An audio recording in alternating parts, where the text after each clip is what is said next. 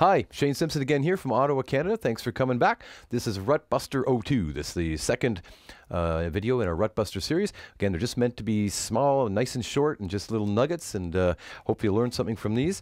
This one is a modal study in G. Lots of information about modes out there. Watch out, some of it good, some of it bad. I'm going to take a G major 7 sharp 11 chord here. Take a close look at that guy. That is a G note. There's an F sharp here. There's a B.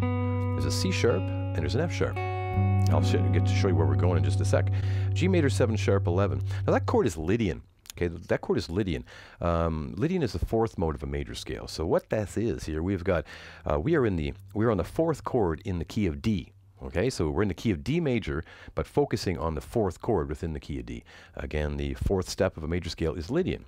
And this chord actually contains the characteristic note of the Lydian mode, which is the sharp 4 right here. So some people call this G major 7 sharp 11. Some will call it G major 7 with a sharp 4. It's okay, same thing, whatever.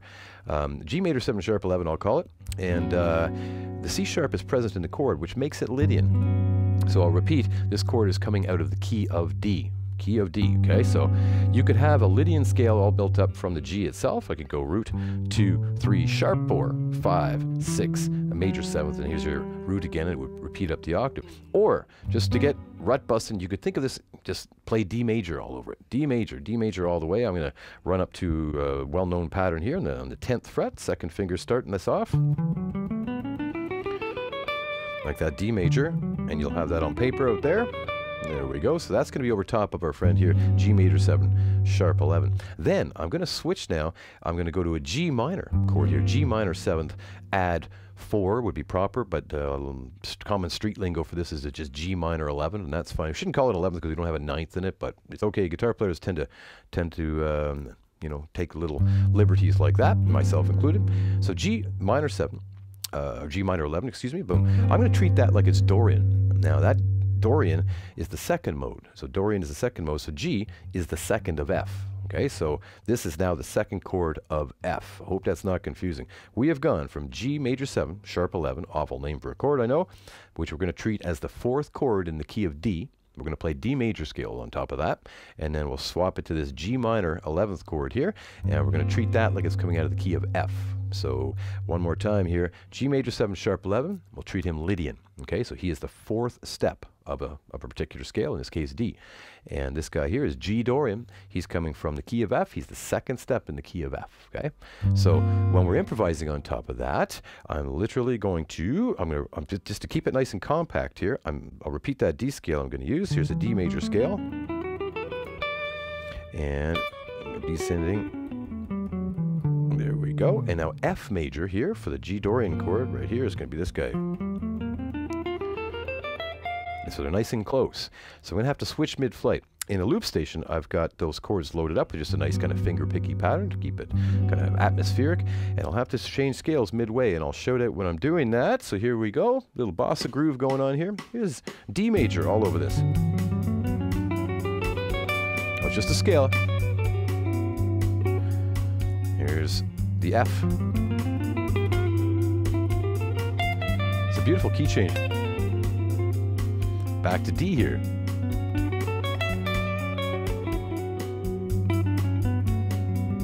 To F.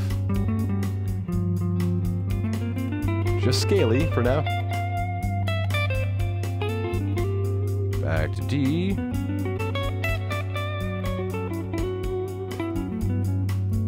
Here's an F.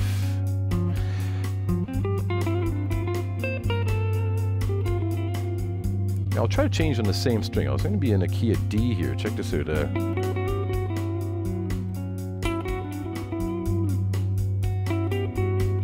Now, F. I'll examine each of those strings. Here's the B string, key of D, in the area. Here's key of F. Yeah, you do that for each string, so you'll find the closest move to a scale note that's pertinent to the new key.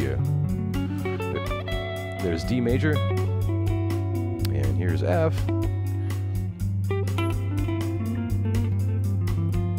And now, you don't restrict yourself, you can go all over the neck here. So here's D D down here we go.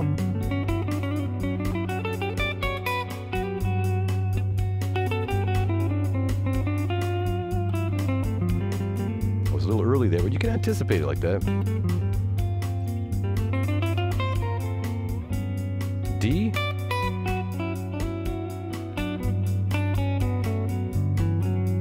Here's F right close by.